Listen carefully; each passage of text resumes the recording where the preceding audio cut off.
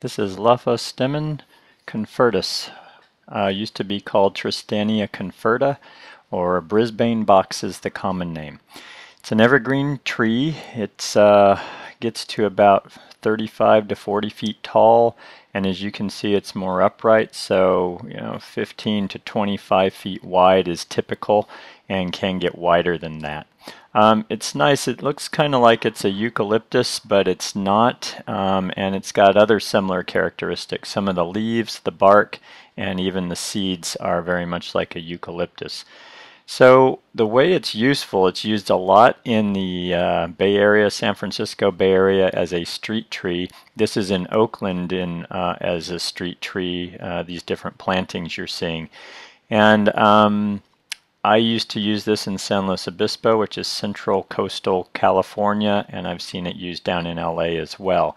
It's only hardy down to around 20 degrees Fahrenheit, although I saw somebody try and use it in my area, and in the low 30s it got burned badly. So I really don't recommend trying to use this if you've got any kind of regular frost at all. It just doesn't seem to tolerate that. Here's a good look at the foliage and also the seeds. You see some fresh ones there that are greener, and then some of the older brown ones. And here's a good look at the deeply furrowed bark. It flakes off in big sheets. And that kind of leads me to the next thing. I mean, this is listed as being a good street tree by some publications, but I would not agree with that. My feeling is it's too messy. The bark combined with these seeds, and you saw how many there are, creates quite a mess on the ground, and these trees, when I was filming, the ground was just littered with all of this stuff. So my feeling is it's a little too messy for a good street tree solution. I would want to use this in an area where there's some ground cover or other plantings on the ground under it that people wouldn't be walking on and dealing with the mess of the plant. So that would be my preference for this one. As you can see, it is evergreen, and it's got a nice density to it, good looking foliage, but also look at the brownish black that you see on these leaves. These plants all had some kind of sooty mildew. This is a foggy area in Northern California during the summer, and a lot of plants don't really take well to fog, and so my sense is that because of the fog, you're getting this sooty mildew.